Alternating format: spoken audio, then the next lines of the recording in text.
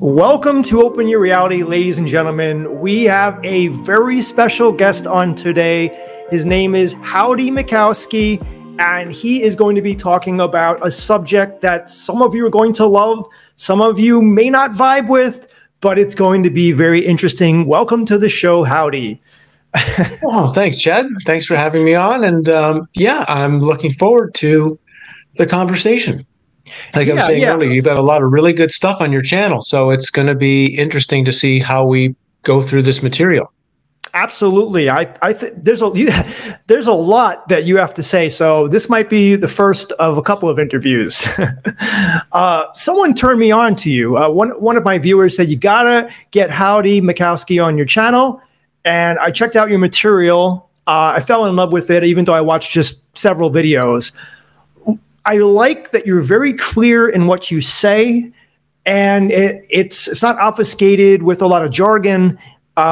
You sent me your book.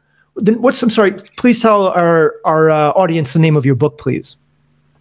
The new book is called Exit the Cave, Ending the Reincarnation Trap, and it's the first book of a 2-book series. Hopefully I'll get a second one done next year to go deeper into it.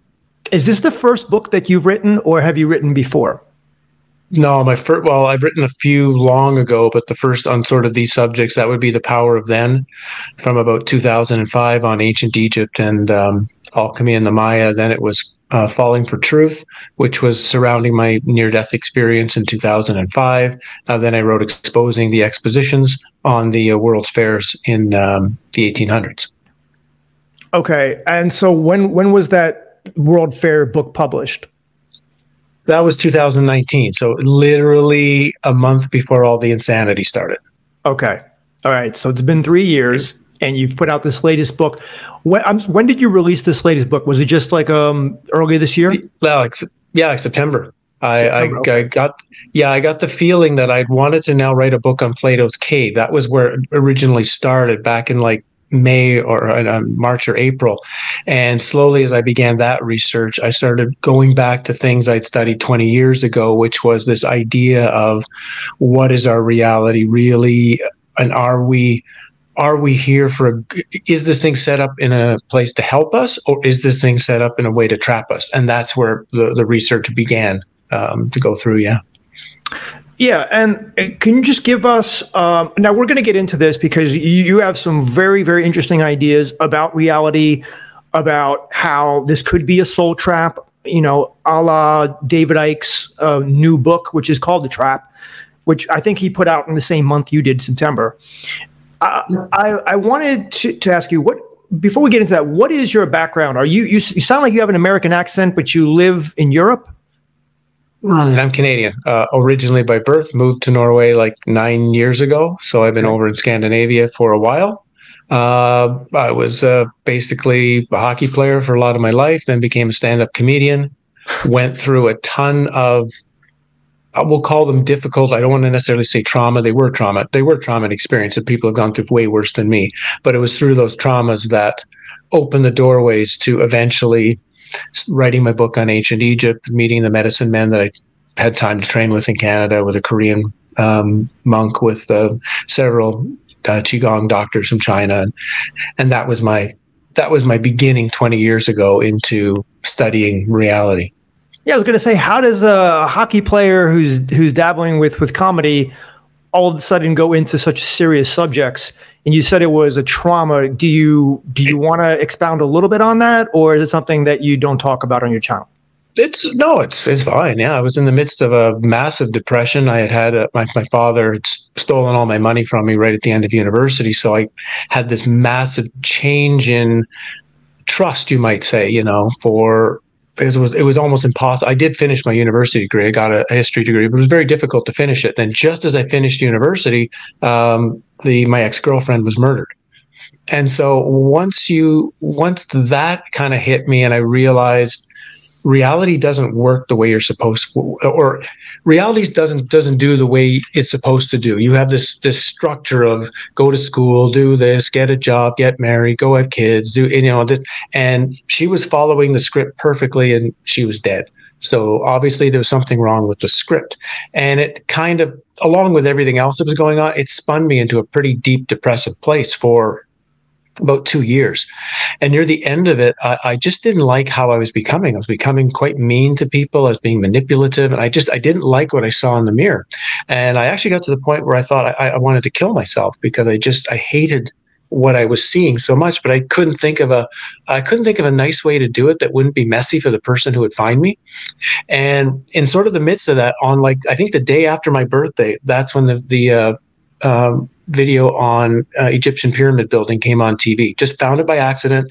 I saw that video and I said, that's what I'm supposed to do. That's what my life is supposed to be. And it's like the depression ended, the low energy ended, and it was like immediately I was charged with a purpose, and I spent 10 years studying ancient Egypt, the Maya, the Inca. That's what I did for a large portion of time 10 years ago, as well as then testing reality.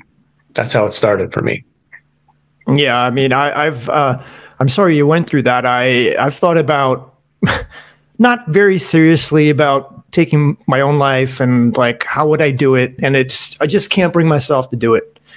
You know, there's no easy. Seems like there's no easy way. But no, I'm not thinking along those lines. But maybe after reading your book, I will, though, because it was pretty depressing. I'm just kidding. Just a little comedy there. No, that's a good point, because a lot of people, when they read the book or when they hear my interviews, might say, you know, you're sounding really negative. The stuff you're saying is negative, and actually, I think I'm very positive, because the end result of the work and the study is the finding of your true power, the finding of what we really are, the finding of the deepest intensity that we shine with. The problem is we're covered with so much garbage, so many lies, so many walls, so many hidden things, and those are hard to break through. The lies and deceptions are so well built that you can't get through them kind of nicely. You have to push a bit on those. So that's what it sounds negative, but the end result of it, if you get through to the end of what I talk about or what the book is about, it's actually quite a positive ending. It's just, a lot of people don't like the trip. Yeah, you know, a lot of my audience, I originally based most of my channel off of Tom Campbell's MBT theory, Dr. Newton's Journey of Souls, Destiny of Souls, that kind of idea, or those kind of ideas. Do you have experience with those ideas? Do you know who Tom Campbell is and Dr. Michael Newton? Have you looked into that? Yeah, like Tom Campbell really surprises me, because, you know, chapter 3 of my book, I go through various, I don't want to call them creation myths, but ideas of creation. And I'll get to that in a second. But one of them is Robert Monroe's. Robert Monroe, I talk about his chapter 12 of Far Journeys, where he talks about Loosh and the entire farming of everything, not just humans, but the farming of everything in this world. And what I find so strange was that Robert Monroe, once he had written that book in 1971, I think he said he went through a 3-month depression, and he didn't come out of his house. He like literally locked himself away. Then he came out. You know, he began the Monroe Institute. It's like this massive out-of-body research center. He's never talked about this again. The research center has never talked about Loosh again. And Tom Campbell, who's very connected to this whole thing, and he wrote all those big toe books, he never talks about it either. So it's not even like, which I find really, really strange. It's not even like they come out and say, yeah, this was a big subject in Robert Monroe's book, and we don't talk about it now. We don't focus on it because, and give an answer. They refuse to speak about it. And to me, it's like one of the most important reveals almost in human history. So that right away concerns me. Why don't they want to talk about it anymore? Have you looked into the West Penra papers? Yeah, I looked into those too. And again, I have concerns with some of the presentation and some of the, it's so, you know, this material is so difficult. I mean, I have to come right out and say, I mean, I don't know what's going to happen after we die for sure. I don't know for sure how to exit the matrix. I'm working on, at least for myself, that's really what the book is for. The book is like a manual for me, and all those that helps beyond me, that's like an extra added bonus. I'm so happy people like it and getting value out of it. But it's, so I don't know for sure who or what created this reality. But after 25 years of this now, and my own experiences and the people I've you might say had as teachers on the way, it's a thesis that I'm presenting. It's a piece of puzzle, and I look to others for, do they have other pieces that can fit? Wes, I had some concerns with, just because I thought there were too many things that were, how's the way to say this? They felt a bit unverifiable. Like there was no way to really test what he was saying. It's like you either had to agree with it or not, but there wasn't like this extra, and here's how you can check it for yourself. So that's why I've kind of 50-50 there with him. Yeah, and I didn't get to read your full book. You sent it to me. Thank you. I read the first chapter, the introduction, and I did get, I got a lot of information. I wrote out like all these notes here. I don't know if people can see them, but these are all quotes from your book, and I have questions. So one of the things that you say in I think it's chapter 1, he said, this book is going to be radical to the extreme and heretical to its core. Nothing is sacred or off limits for examination, because if everything we have been told is a lie, then we have no foundation. And some people are watching this interview right now. They're still wondering, what do you believe? You first believed, right? Going back to the early times of your spiritual journey, you did believe that God is good and that we are here for reincarnation. Karma is a real thing, and we come back and live the same life over and over to try to learn. And maybe eventually we can escape it, like the Buddhists say, but where do we go? This just leads down a whole rabbit hole here, but I just want to open up the floor to you and just respond to what I've just said. Yeah, that's the standard story. I think we all grow up with that foundation one way or another. It doesn't matter whether we come through a religion or not, is that this world is created by some sort of loving creator. This creator cares about us and has created a place where we learn and we grow and we gain experiences. And in fact, we have potential endless experiences that we can control and not control. And our goal is to in some way perfect ourselves so that we can rejoin this heavenly source. That's kind of the simple presentation. As I started to go through my life, of course, my life was pretty difficult. I had a lot of people I was close to had very difficult lives. So there was a lot of questioning into that segment. I never really believed, even through all of my work with the native medicine men and Mr. Park from Korea, I never really believed in reincarnation for a long part of my life. I didn't disbelieve it either, but I had too many people who would say, I was Cleopatra, I was Napoleon, and you just kind of, but it's only been in the last like 7 or 8 years when I started to look into the experiences of young children specifically, and the verifiable information that they're giving about a life that they just should have no knowledge about. Right. I'm sure you've heard that I've told this a couple of times, but it's an amazing story of a kid 4 or 5 years old, somewhere in Texas, who didn't like the name his parents was using, and said, "No, this is my name. This is where I live. This is my wife. What are you doing to me?"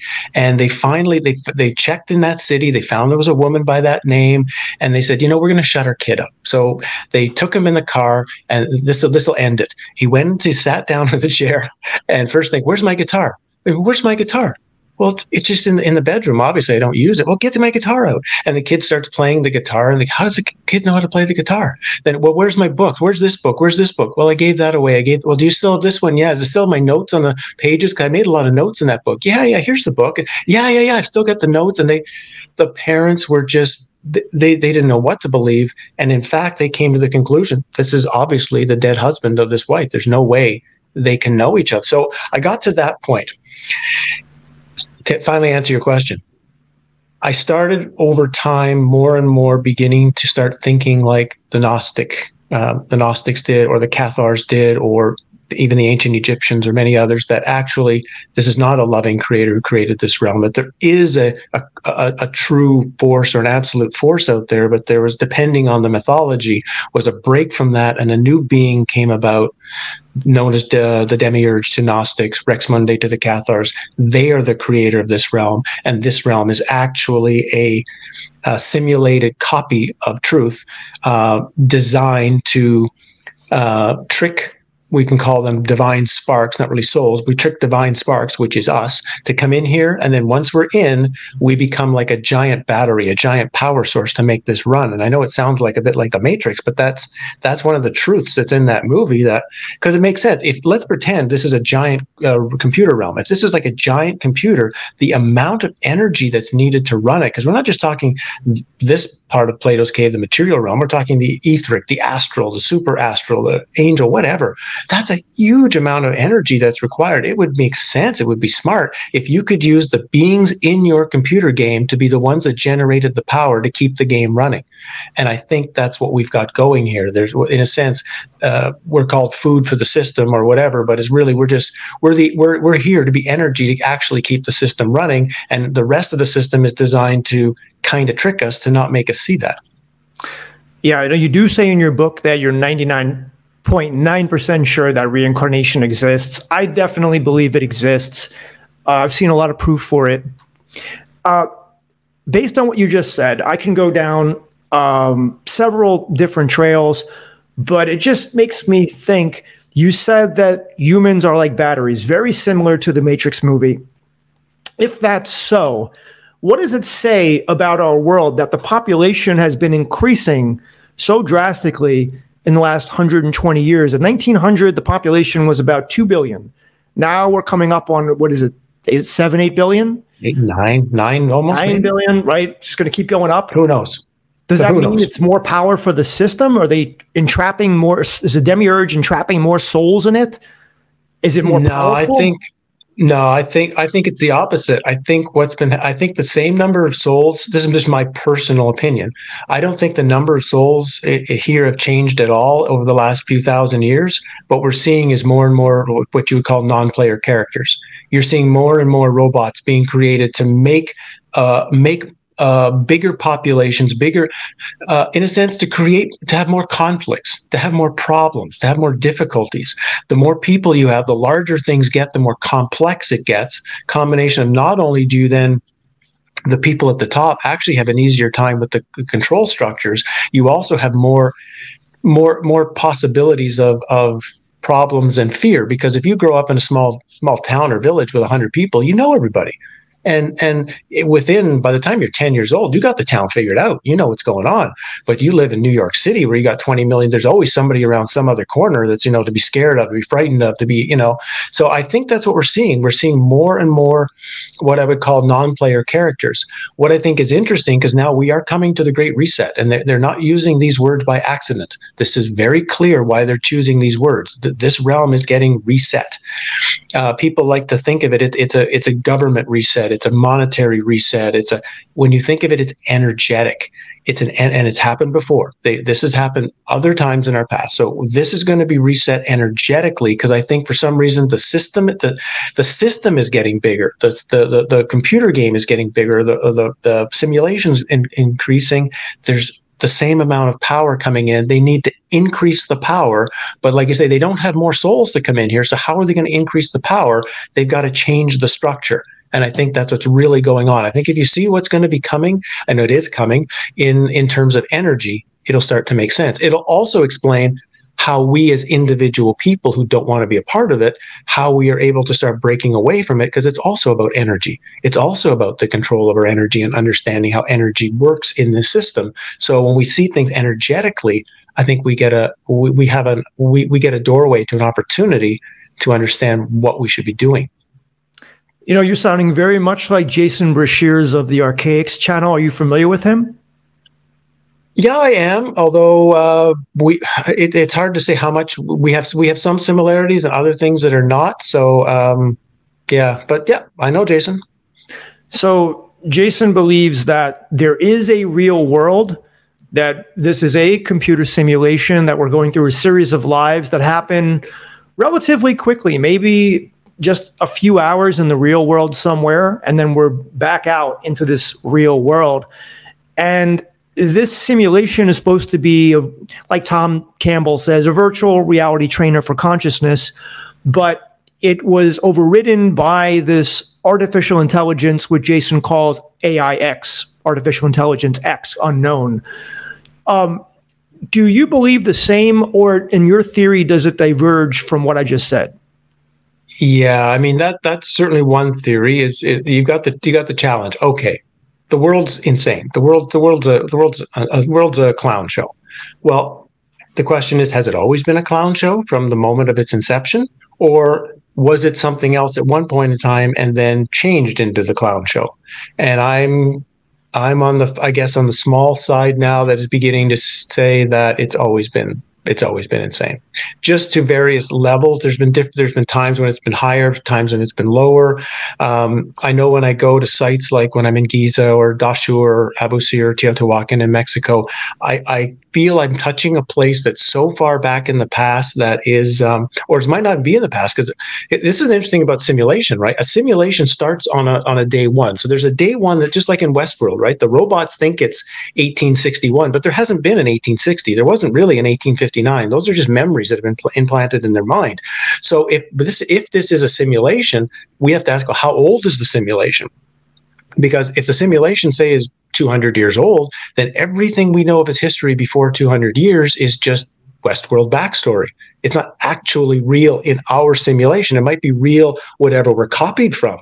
So it makes it so difficult even to start trying to track how this realm has been, how it wasn't been. And maybe that's the problem. We can see the part that's before the simulation that comes from the copy that might have been a good place, but maybe our simulation right from day one has never been good. So bizarrely, both of these theories might actually be correct, just when you apply it to the start date of when the simulation began, as like a marker of insane before and maybe not so insane on the other side of it.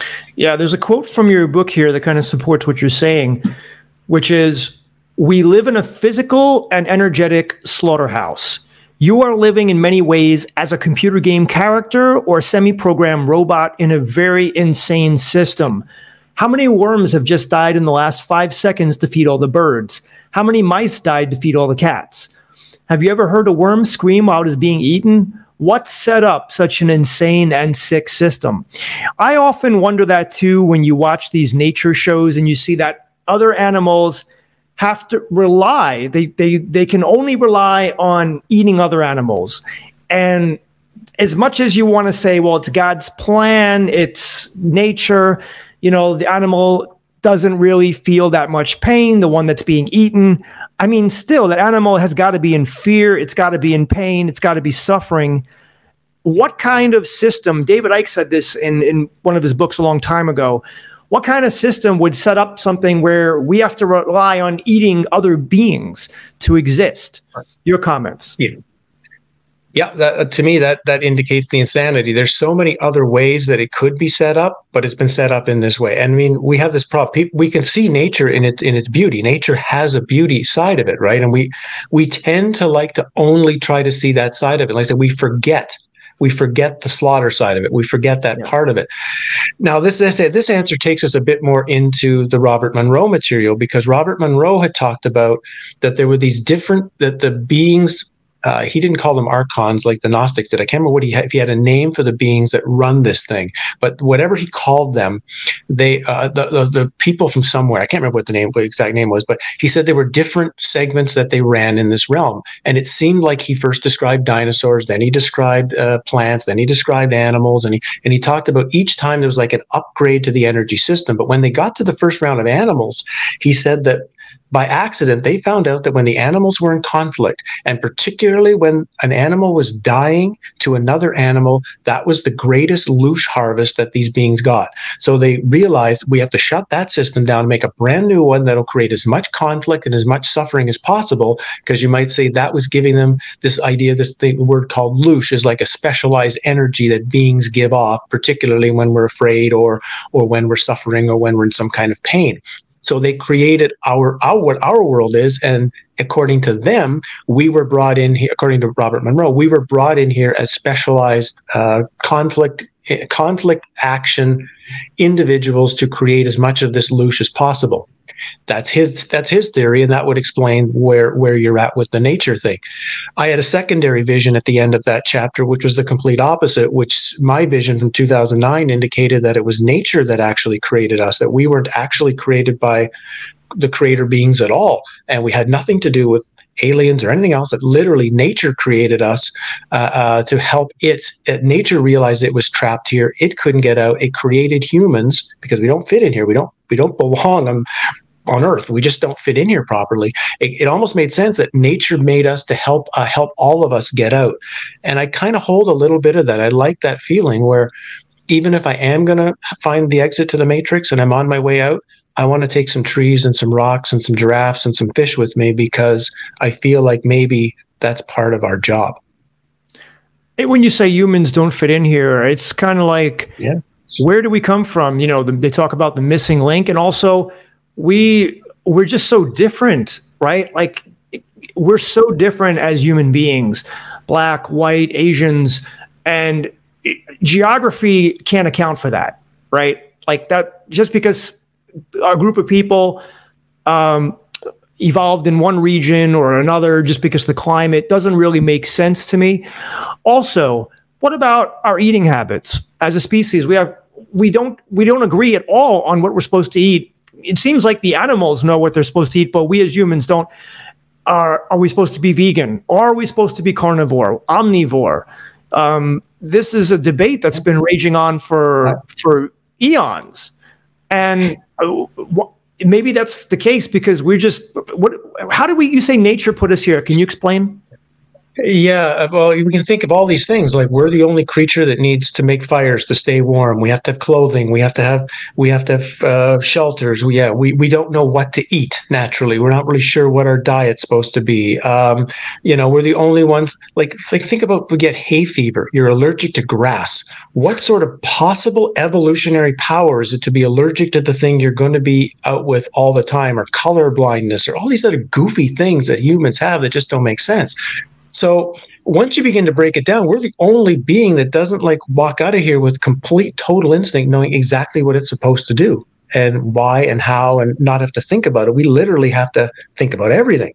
So yeah, I'd had a vision that seemed, like I say, to indicate that, and I'm not saying it's true, it's just a vision I had after a Native Indian drumming ceremony with a medicine man friend of mine.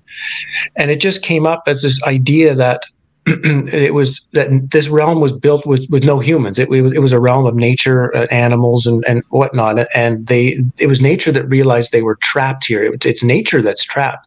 And so we were built from the nature. They gave it that we hear things like, I have a powered animal. Well, our powered animal is really the animal spirit that gifted us a spark of animal life to come in here. That's what our power animal is. We have a plant. We have a power plant, we have a power stone, we have a power everything. The problem was once we started to infuse ourselves, and that's why nature allows us to use it. In the vision, it said, so humans don't belong here, so you need to chop down our trees to stay warm. You need to kill some of our animals to eat here. So we're going to allow that, but you have a job to do. Your job is open this door that we can't open. The problem is these archons, or what you call these beings that are attempting to control this place, saw that right away humans are a big problem, and they actually started manifesting from outside the realm in the astral directly into this realm in order to make things difficult and create the conflict and the problems and the constant humans attacking each other, warfare, everything else was all designed to get us to forget why we were here and what we're doing. A perfect example of this is the movie Dark City. Dark City, which is a fantastic movie. It's actually the original Matrix. It's like the first, it's actually Matrix 1, if you understand how the things are running.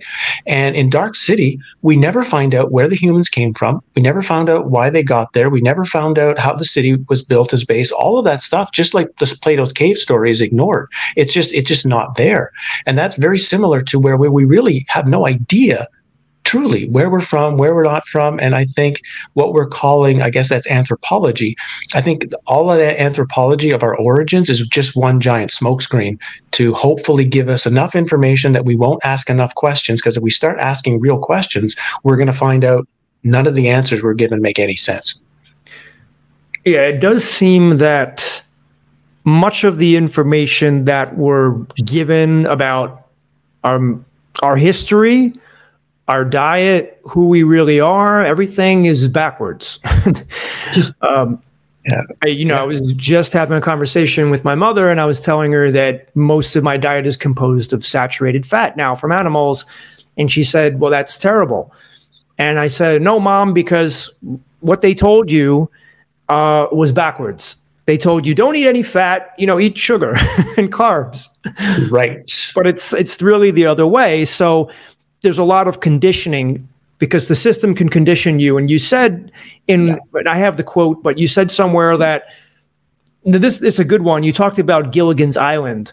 You said that there were people that actually wrote letters to the U.S. Navy back in the 60s or 70s when Gilligan's Island, which was a famous TV show in America, where there were 7 stranded castaways on an island, and people couldn't differentiate a TV sitcom and reality. And so and it wasn't like a spoof. People really thought that they were stranded. The U.S. Coast Guard, they got like thousands of letters asking them why they weren't going to rescue these people off this island. The first couple of ones they thought was a joke, but they realized people really, they realized that the people thought the TV show was real. Or how many times, especially in the 1970s, did soap opera stars get attacked on the street? Because of the way you treated Constance last week, and people.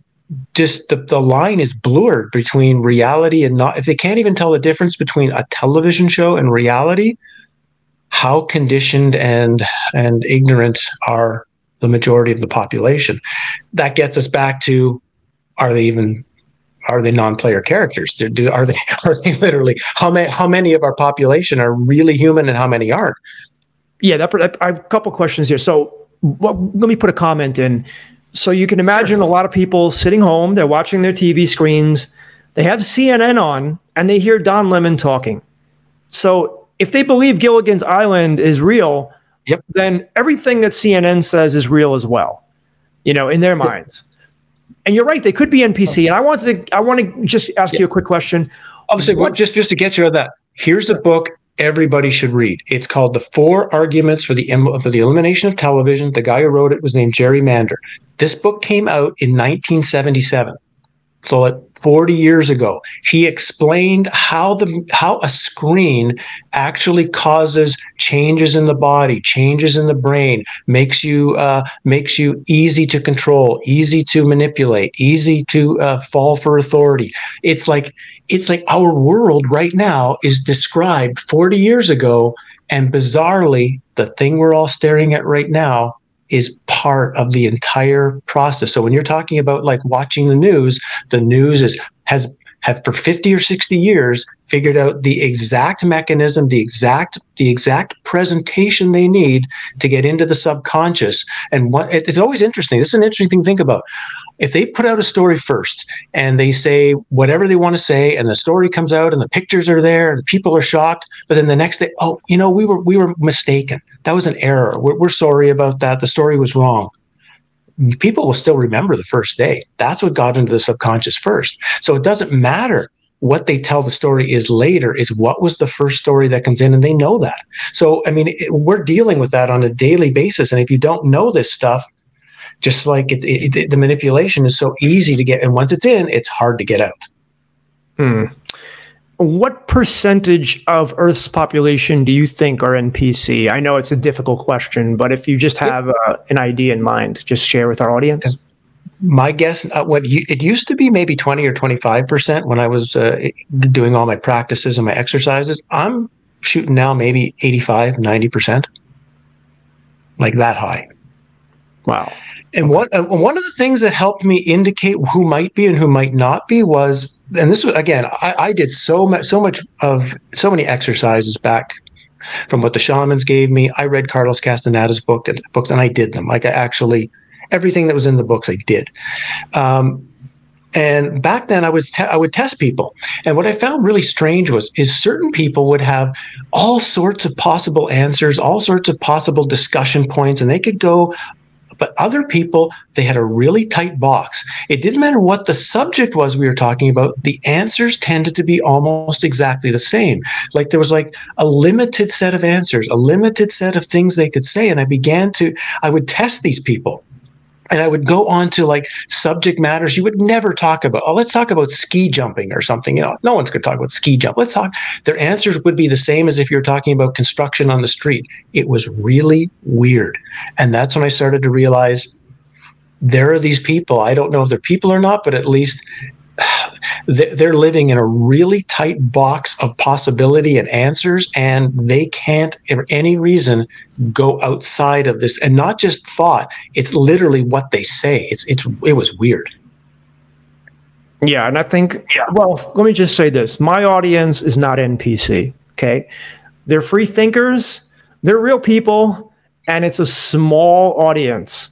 So thank you, YouTube, for eliminating all the NPCs, shadow banning me, and giving me just a nice core group. No matter how many videos or the NPCs might come later and try to comment, but they probably don't watch early on, right? Like we know the bots and things are moving on these things all the time. But I noticed for sure, like if I put a video out, and certainly in the first day, the ones who watch in that first day are guaranteed they're people working through stuff, and I'm really thankful, like probably you are. Some of the people in your channel and the comments I get have been so helpful to me. They've opened doors that I never would have known about. They've made suggestions I never would have made a suggestion about. But when you start watching, maybe day 3, day 4, things are different.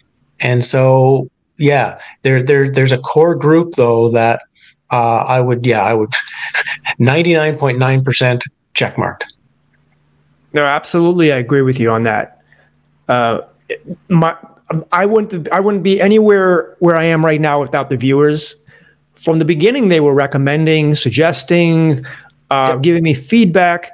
So I've taken it all to heart to create the channel to what it is right now. I mean, you're a direct result. This interview is a direct result of some viewers saying, "Hey, get Howdie on your show." So thank you to the viewers. And you know, Howdie, like, I just want to simplify things right now. Just really simplify it down to kindergarten level.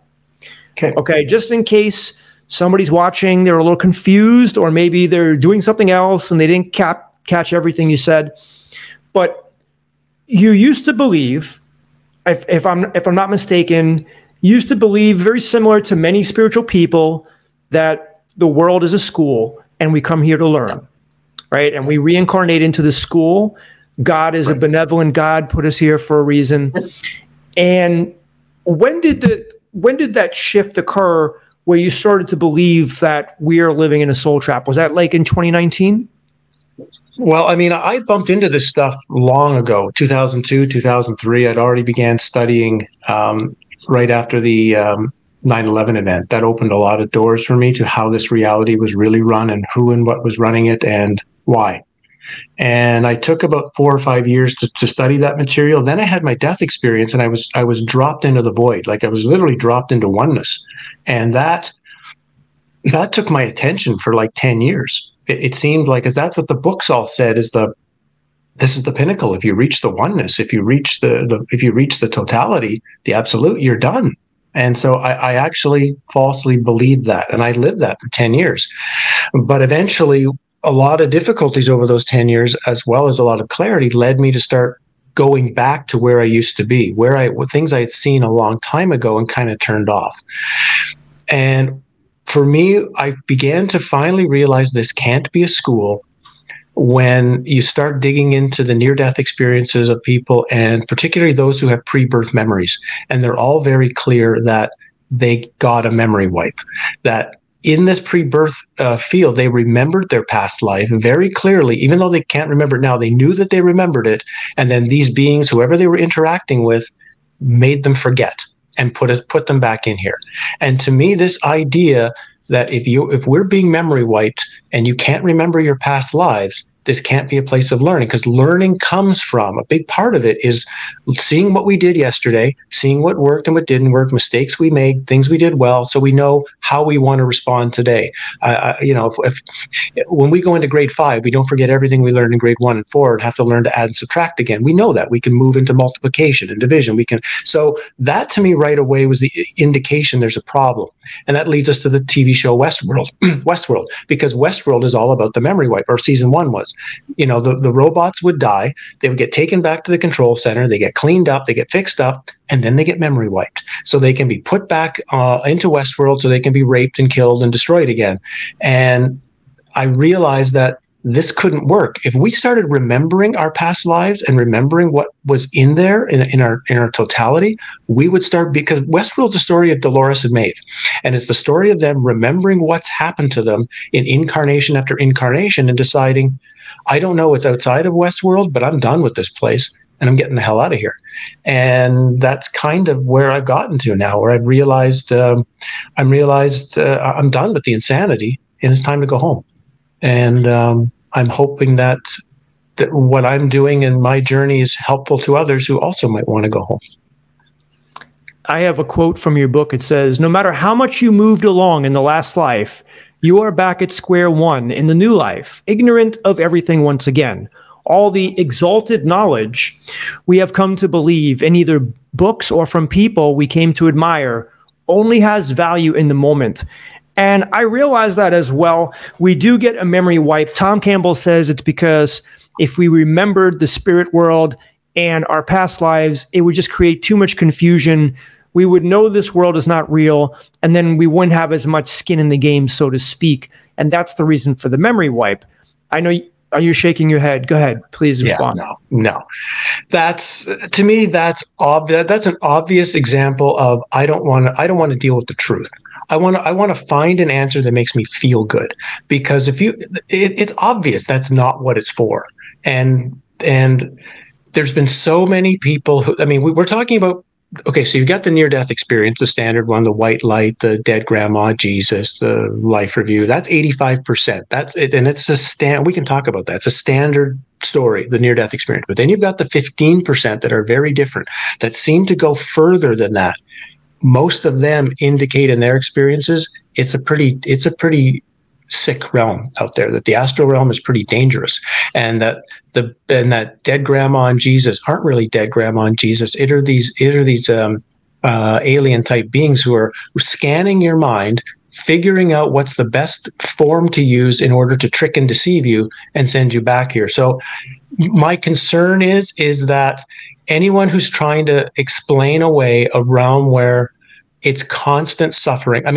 Think of there's a lot of people out there right now. Your life is probably okay. It's not so bad. Think of what it's like right now, kid in Ukraine. Think of what a starving kid in Ethiopia is going through. Think of what someone who's in a Turkish prison is going through. Suffering.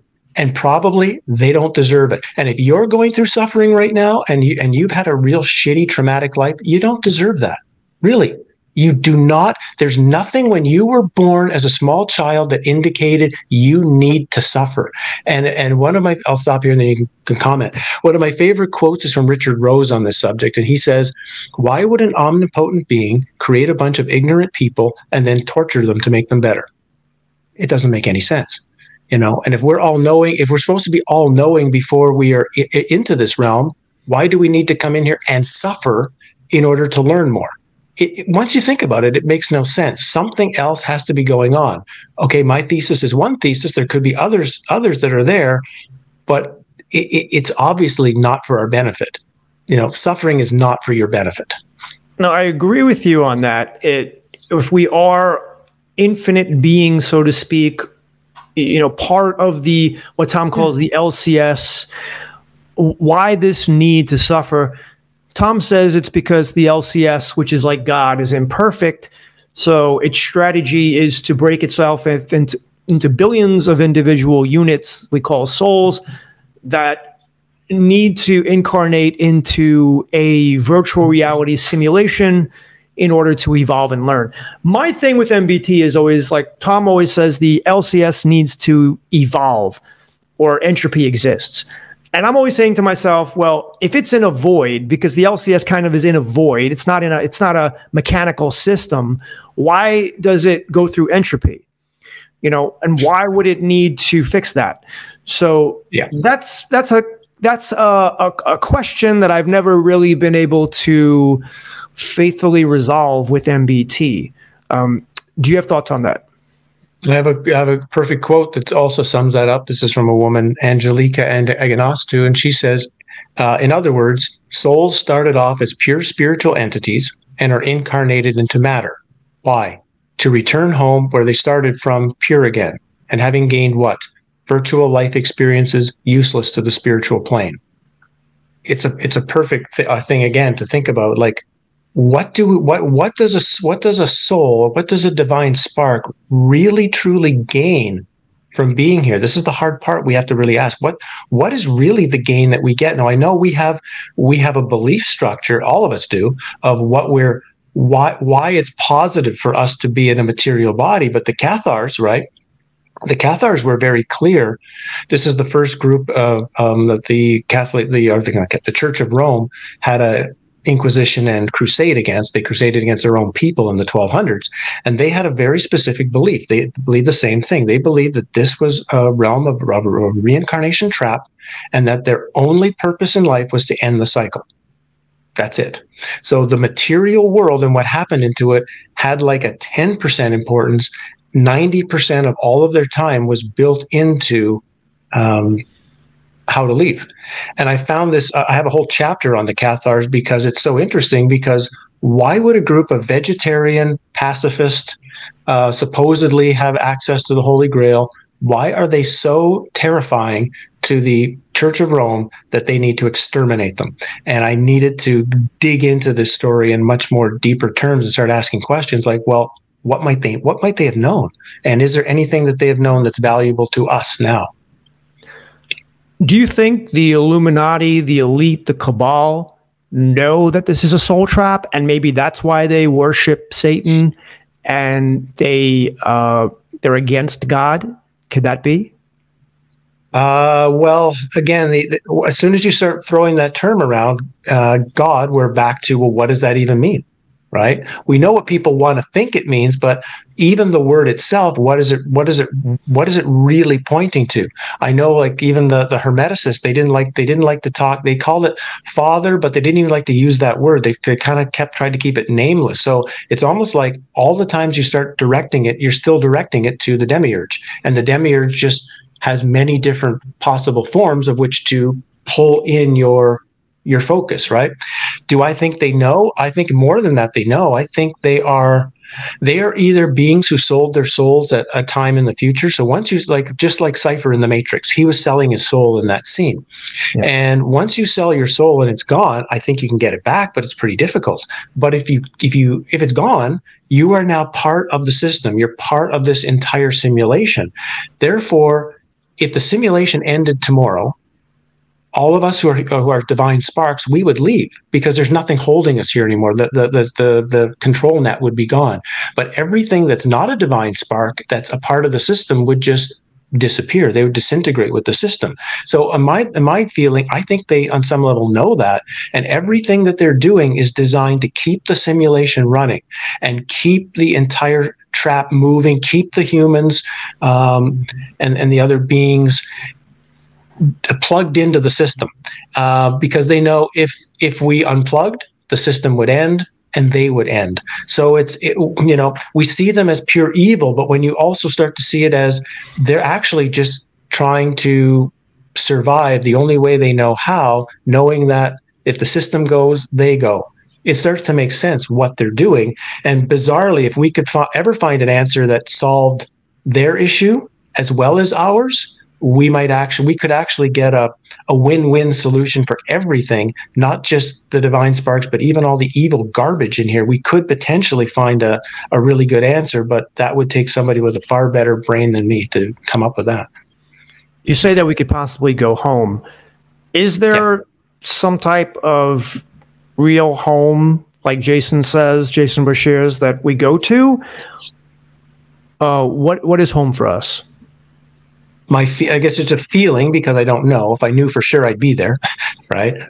But it's this feeling that I think we all of us have this. We get this. We have a nostalgia in our life for things in our past, and we kind of want to go back to them. But I think it's just symbolic for the nostalgia we have for our true home. And our true home would be similar to the experience of the void. This is where I got caught in my own experience, and where I share this because other people in the spiritual world might be confused as well. We reach this void and we feel this oneness, this place of no separation, no time, no second, and the problem is we feel like that's home. But if the whole simulation, the entire matrix, that's everything, is a copy, then the void is a copy of the true realm as well. So for me now, I'm starting to realize even when you hit the void, you're hitting like the farthest end of the matrix, but you're still in the matrix. You're still there. It's still not what we might call the true absolute or the true oneness. There's still a deception. There's still a trick in there. And that's kind of what I've worked through the last few years, that I had to get through a spiritual ego that got created from that was elevating myself to thinking, I know everything now because I've been in the void. And I had to start realizing, well, no, I maybe know more about the matrix, but home is not the matrix. So I use a simple explanation now of like, it's like you've been at a party with a lot of your friends. You've been there all night. It was good for a while. A couple guys got in a fight and some stuff happened. Now it's 3:00 in the morning. The people that are still there, most of them passed out. They're puking on the floor, and your friends are still trying to get you to have one more drink. Come on, have one more drink. Have one more drink. And you're like, guys, this is no fun anymore. I just want to go home. I just want to go to bed. And that's kind of how I feel it is. So I don't necessarily have to know exactly what that's going to be like per se. I just know that it exists. And the whole point of what I'm sharing with this book and my conversations now is this realization that there's something inside of us. This divine spark is so powerful. It's so special. And in fact, it is more powerful than the entire simulation. It's more powerful than the archons. It's more powerful than the demiurge. Think about that. The demiurge creator of this realm, you as a divine human spark are greater than the demiurge. The problem is we've been tricked into not seeing just how powerful we are. And if we learn how to stand in this authority and our own true totality within, nothing can stop us ever. We would be untrapped. And to me, there's, of course, a lot to do that, but it is also that simple. It's just regaining your own power. And that's what the point of my whole book is just remembering the power we have naturally. Yeah, and your book is well written. It's easy to understand. And I like the ideas that you put forward in it. And I look forward to reading it. As I was reading it, I was like, wow, this is one of the best books I've read in a long time. So if you are interested and you want to get Howdie's book, is it on Amazon? Where do they get the book? Yeah, there's two. It was out as a PDF file for a while because I wanted to get it out early. So you can still get it as a PDF file ebook off my website. And it just came out as a print book like last week, actually. So now it's available, Amazon, and it's starting to get to all the other, whether it's Barnes & Noble, whether it's at Libris, whether all these different sites. So, you don't have to buy it at Amazon. You can buy it anywhere. If it's not there yet, just wait a week. It'll show up. Okay. Yeah. And by the way, so just we're not ending the interview, but I just want to know, just say it now. What is your YouTube channel name? Howdie Mickoski Talks. So that's what's there. I'm on BitChute as well. Soon I'll be on Rumble and maybe a few other places. We all know the challenges we have on this platform. It's been valuable to reach people, but we also have to be ready for where we're going to go next. And I'm also in that process of where do we go next to keep this going. Are you personally going to post on those other platforms, or do you have somebody do it for you? You are? Okay. No, it's all done by me, yeah. Okay. Okay. Yeah. Do you have to individually go to each platform, or do you have a program that will upload it to all of them? Yeah, well, I don't know. I haven't been to some of the new ones yet. So, I mean, I've mostly just been here, BitChute. I was on Free Voice for a while. And now that I'm looking to explore to other ones, I've got to actually learn how it runs. So I'm still, I'm still in novice land, but I'll have to figure it out at some point. Yeah, I've just stayed here. I've got a bunch of questions listed here, and I'm seeing the time running down, but it's a fascinating interview so far. I want to ask you, we talked about the near-death experience. There are many, many people who have talked about what you said. They go through the light. They see a deceased family member, a loved one. who tells them it's okay, everything is fine, don't worry. And then they proceed to go into heaven, and usually they're told, well, if they come back, it's not your time yet, and they come back. But they have this beautiful and loving experience. But that by the same token, you can find hundreds of people on YouTube talking about the near-death experience in the exact opposite way, where they've went to hell and they suffered and they were burned and it was horrible. And fortunately, they came back, but they see people down there suffering. What is your take on that? Why is it that some people have that heavenly experience and some people have the hellish experience for their near-death experience? Why is that? Well, we've got really interesting discussions about near-death experience. I've got a few chapters about them as well. So we've got the first type, like you say. This is about 85% of the experiences, right? It includes things like a white light, a tunnel, sometimes a stairway, dead loved one. A life review is very important. The life review is one of the biggest tricks that's used against you, actually, and it's something we should talk about. And then these beings are usually saying things. It's not your time. You have to go back. You got more. You have a mission to complete. No one's ever told what their mission is. Just, you have a mission to complete, right? You're never actually told what it is. Like if I was a soldier and was like, hey, we've got to take that hill over there. You got the mission to do it. It's really important. Great. What do you need me to do? I'm not telling you. That's kind of what it's like.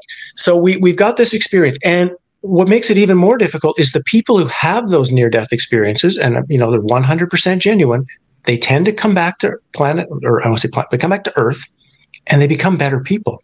They transform, they change, they're more loving, they're kinder, they're actually, they become the kind of person you want to get to know. So everything about the experience should indicate this is great. How can you have anything negative to say about it? The challenge I've got is, if this is a trap, and if going to the white light is the key element, as a number of people have said over the years, is the key element of starting your reincarnation cycle back here, then you would want to have a good propaganda campaign of getting people to think that's a really good thing to do, sending them back, and in fact, fixing that person's life so that people can say, I want a life just like them. I wish I could have their life. Then we've got these other ones. So yes, some go further, and they actually experience heavenly cities and experiences. They go through like learning. Yeah. Then we've got these ones that have gone through hellish experiences, really, really difficult experiences. I would be curious to ask them to see how much, for example, guilt and shame or regret were they taking with them after death to help, because I don't know enough specifically about the people who've had those kind of experiences. Was it in a sense triggered by something in their own being that was generating it or not? Then we've got the other ones who you can't really say it's hellish, but they were terrified, and they were realizing that they were being manipulated. And most importantly, the ones that are very similar to the Star Trek Voyager episode Coda. And at the end of that, or the entire episode, the commander is partway between alive and dead, and an alien is pretending to be her father, trying to get her to go into the white light. And there's this constant back and forth of trying to convince her to come in the white light. And she finally says, oh, I have to agree to do it. You can't force me to go into it. And it's like there's so many reveals in this episode, but that's a huge one. And all of these ones who are on this other side of it that are not having the standard experience, they've all talked about this, that something is trying to get them to agree to whatever it is the beings want them to do. And they need to, and if they didn't agree to it, it couldn't happen. So there's always this, and we talk about contracts that seem to be presented to souls before we even come here, that a number of the things we experience are contracted in, that we don't even realize. We said, yes, we're going to have this happen to us, so allow it to happen. And one of these things is to really dig into this. Is any of this true? I mean, we like to think we have all this free will and we're making choices all the time. But as soon as you say, well, this was destined to happen, or I was supposed to meet this person, or, well, that's not free will. So how much of our world is free will and how much of it is pre-planned, and who does the pre-planning? And then that takes you to the movie The Adjustment Bureau, and off we go on a giant tangent, right? Yeah, I've got 50 questions. Let me go. While you mentioned free will, do you believe quickly that we have free will, or do you believe that it's a deterministic reality? It's a bit of both. I now believe that, like any computer, if you're making a computer simulation, you can't have a billion options. That's just too much computing power. It makes more sense to have a limited number of options that can be slightly changed and altered, and it makes sense to have things that will loop, things that will occur over and over again. So this is a perfect example for the study, not just of your own life. That's what one of the things the recapitulation is so good for, reviewing your life to see how many things are just a loop of something else. You're just repeating over and over and over again. But history itself is just a giant repeating cycle. And that would make sense if it's a computer type realm, because you would want to have, you'd want to limit your hard drive mechanism, right? So I get the sense that we may have, like, let's say we have like 1,000 choices right now. It seems like free will. We've got 1,000 possibilities, but you and I cannot be the starting quarterback for Ohio State this Saturday. Like, it doesn't matter what we do, no matter what kind of affirmations we make, no matter what, we're not starting in the game on Saturday, So there's obviously limits to what we think of as total free will. The question is just how limited is it? Is it this? Is it this? Is it this? And I get the sense it's a bit smaller than we think, the way we're set up now. The way we're set up now is we have got so many grooves, and we're actually being monitored by certain beings and even parasitic entities, things that are tapping into us, that are pushing us onto certain record grooves. And we can, though, say, for example, I think that's one of the things that the books with Carlos Castaneda was trying to get to, was this idea that if you can break all of these things, you can break all the contracts, all the agreements, all the things that are pushing you in certain directions, and literally break that whole system, then you would have free will. So that's why it's a tough answer. I think theoretically, yes. How many are actually truly in that space right now? Probably very, very few, even though it looks like we're not. There's there's a famous quote which says, "The efforts which we make to escape from our destiny only serve to lead us into it." Which makes me, I've asked, do you know who Neil Donald Walsh is? He wrote the Conversations with God trilogy. Sure. I asked him the same question about fate and determinism, or I should say free will and determinism. And he said it's a little bit of both as well. He said, overall, when you look at the big picture, it's deterministic. But on a minute-to-minute level, we do have a degree of free will. But like you said, we don't have unlimited options. As much as I want. And does it really? Yeah, and does it make a difference whether I have cereal or eggs for breakfast? Like, potentially all the important things in our life, the way it's structured now, we may be making no choice at all. Like, I've done a full life recapitulation. I did one back in 2003. It took me 4.5 years. I've done a second one since then. So I've reviewed every moment of my life. And once you start reviewing your life and begin pulling out events that you didn't even remember happened to you, and you begin to get the entire structure of your life being completely different than you ever thought.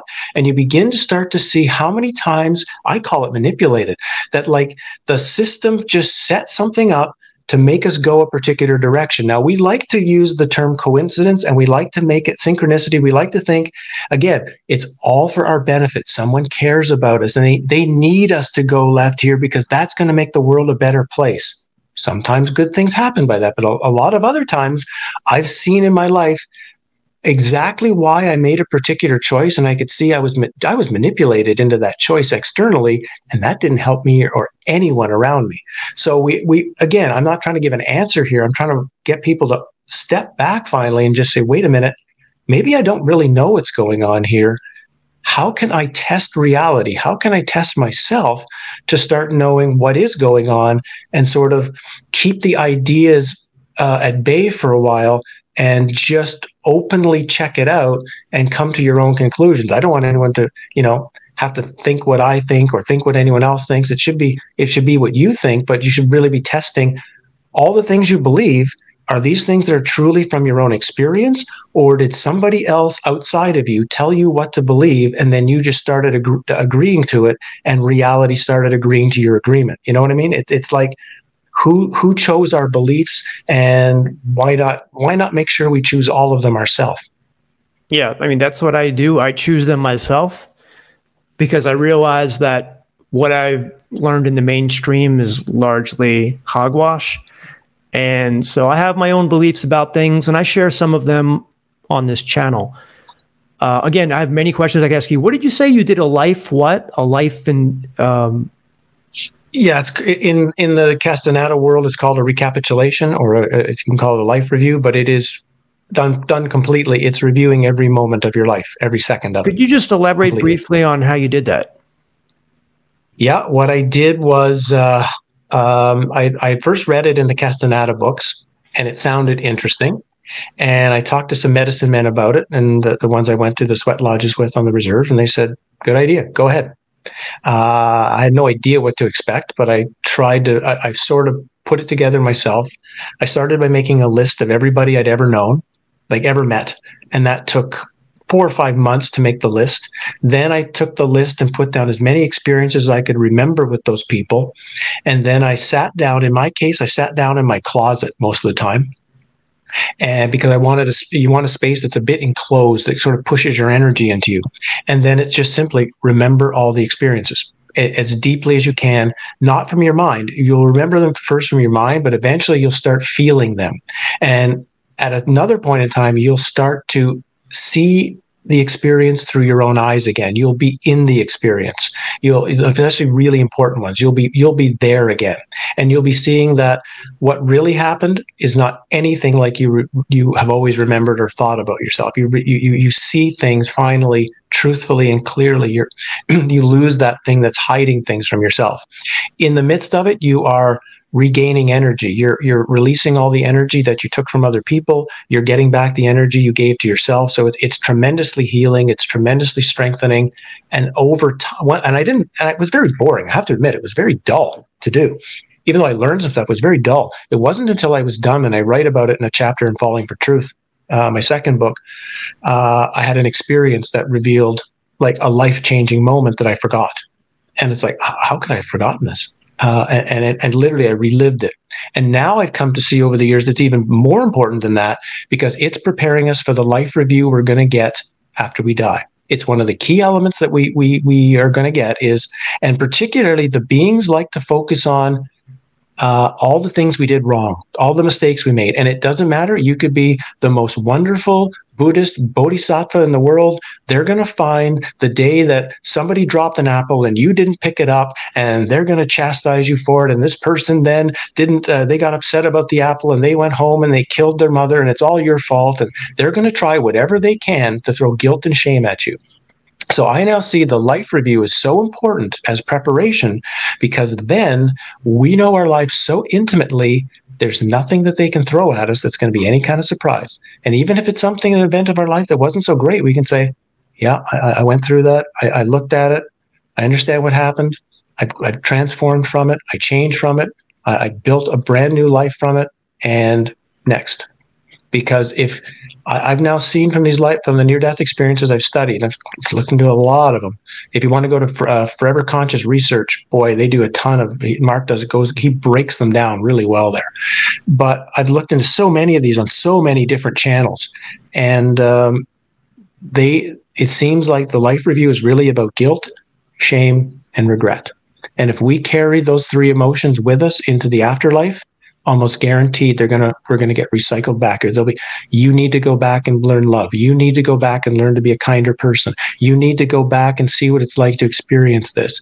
Okay, I guess I do. I'm just not a good person. As opposed to, I'm the totality.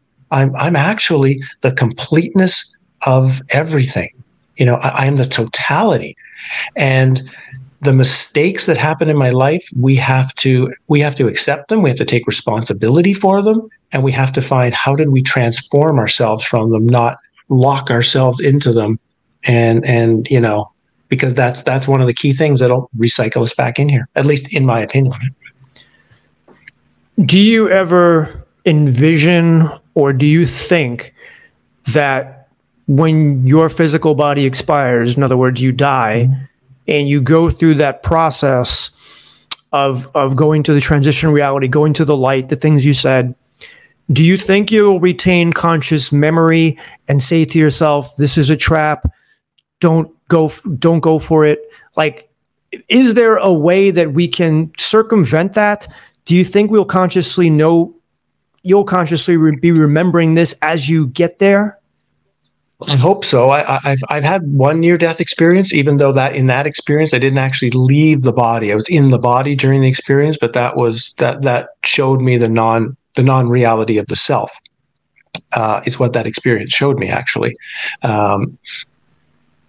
There's a lot of things I think we can do to prepare ourselves, because we're going to be in a non-physical form when we die.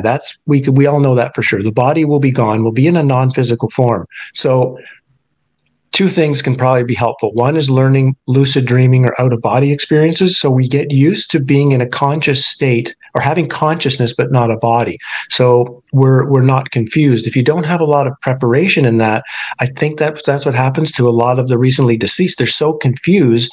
Then you get hit with this overwhelming love, and it's almost like a drug then. You're confused. This massive love comes over you, and you feel so comfortable, so happy, so peaceful. You'll kind of just do anything to keep the peace going. Oh, if you just go into the tunnel, you'll keep the peace going. Great, as opposed to being able, like you say, to stay conscious and make decisions, which I think is the most important part of it. Just like here, can we step back and say, wait a minute, what's going on? Why should I do this? Why shouldn't I do this? Another researcher, his name was William Buhlman.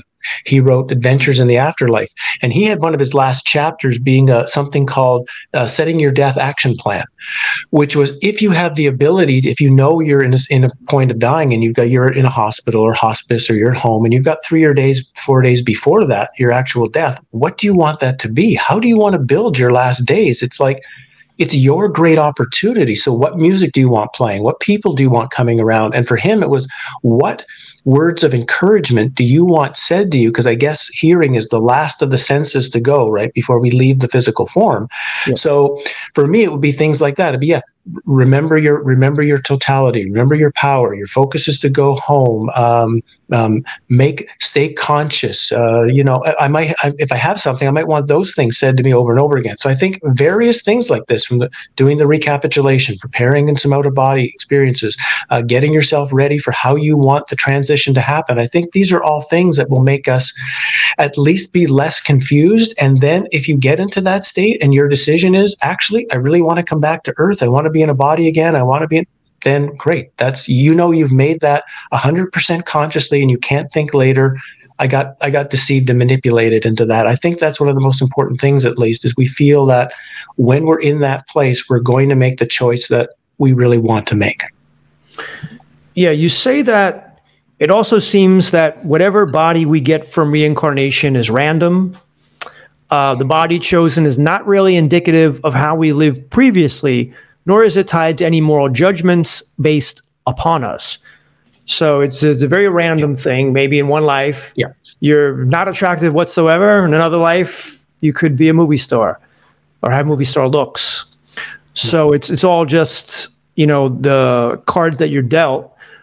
Because that's one thing that really bothers me sometimes when I would look at some of the certain teachings of this. Like somebody comes in and they've got like some sort of physical deformity. Well, that was because in your last life, you must have been a bad person.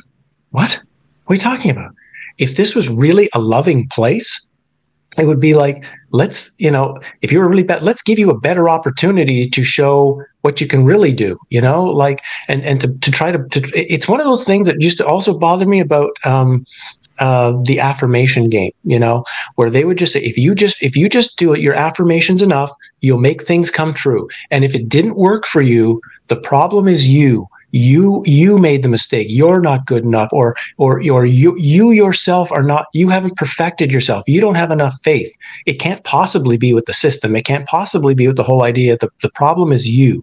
And these are some of the things that have really bothered me about some of this stuff, as opposed to realizing the problem's not you. And you actually don't have to fix anything. There are some things that can be transformed. But most importantly, it's just things you need to see through. You don't even need to learn anything. This is one of the most important, amazing things about this trip. You don't need to learn anything. Actually, you need to unlearn all the garbage you've been taught and just get back to a clean slate again and realize you've actually already know what you need to know. It's all this other junk that's hiding you from it. You've already got what you need. Drop all the other stuff that's false, and you've got the truth just sitting right in front of you. So do you believe that we are punished for bad behavior in our next life, or we're rewarded, or there's absolutely no connection with that? Well, I think we would punish ourselves. If anything happens, we punish ourselves. Either we are told we've been bad, and so it would be in your best interest to make your next life worse so you can learn from it. Oh, good idea. And so we ourselves decide, yeah, more suffering, good idea. On the other hand, if someone says, I'm done with suffering, like I'm not coming back for any reason. Yeah, but remember this thing you really wanted to do, or you really wanted to marry this person. Isn't that who you really, yeah, I really loved her. It's too bad. Well, how about in the next life, we set it up that you can have that? Well, really? I can do this and I can be rich and important. Yeah, okay, well, then I'll go back. So again, I think any level of deception is possible. And in some level, we're always agreeing to it, as opposed to, hey, this place is insane. And more people in the last 3 years have started to recognize everything about this place is nuts. The setup, on no matter where you look here, it's just not the way a sane creator would set it up. And I think more and more people are getting the point of like, okay, I'm done. I'm not coming back here. It doesn't matter what it is. You can't offer me enough to come back. I'd rather just sit in the void which is, I think that's what Dzogchen Buddhism is all about, right? Dzogchen Buddhism is all about practicing what they call the clear light, which is basically the light of the void. The idea being, if you get so comfortable with the void here, after you die, your natural inclination will be just go to the void. You'll avoid all this other stuff, and you'll avoid by going to the void. And I think that would give people a chance to just make some decisions, like kind of, okay, I'm not going to get deceived necessarily here immediately. And I'm going to just, what's going on? What's happening? How am I dealing with things? And to me, if that's a choice you can make, that sounds like a good one as a starting point. At least, again, you're back to trying to be clear to know what is it you really want. And that's a big one, right? It's just so many people I know have asked people this direct question and they don't really know, what do you really want? And sometimes they'll answer something, but really, is that what you really want? Well, no, I guess not. Well, what do you really want? I don't know. So that should be the first step, is just, what is it you really want? Once you know what you really want, you know where to put your energy. If you don't know what you want, your energy is just going to scatter. Even if they're really positive ideas you have, you're never going to get much done because your energy's scattered on a whole bunch of things you don't want. Yeah, some people are going to be very resolved in that, look, I know that the whole heaven thing is true, and we go to the afterlife and we see our loved ones, and that's fine. And then there are going to be people like me who are open to your idea. And then there are going to be people who actually embrace your idea, because there are people that say it's a soul trap. So you got, I'm in the middle, you have other people here and there, but I think it's great because, there's going to be at least several thousand people watching this video that'll be exposed to you. Many of them probably have never heard of you. And so Howdie, tell my audience again where they can check you out.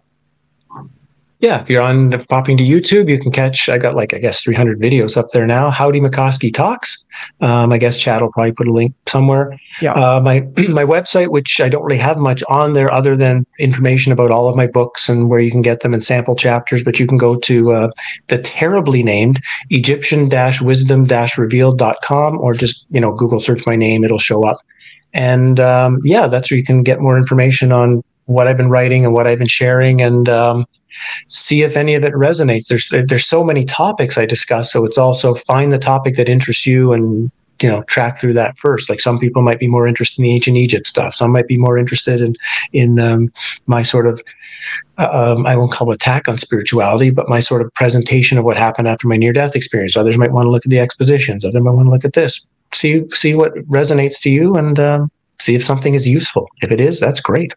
Yeah, I'm going to go check out. You have a video about matrix scripts. I want to see what that's about. That's on your YouTube channel. Got a lot of interesting content there. So I recommend you check that out. And I'll post, the YouTube channel and website for Howdie below, just in case you don't get that whole website there. But again, thank you, Howdie, for being on. And I'm sure we'll have you on again. Thanks, Jay. I appreciate it. This was a really good time. I think we got a lot of good discussion, and it'll be interesting to do it again. Absolutely. Cheers. You too.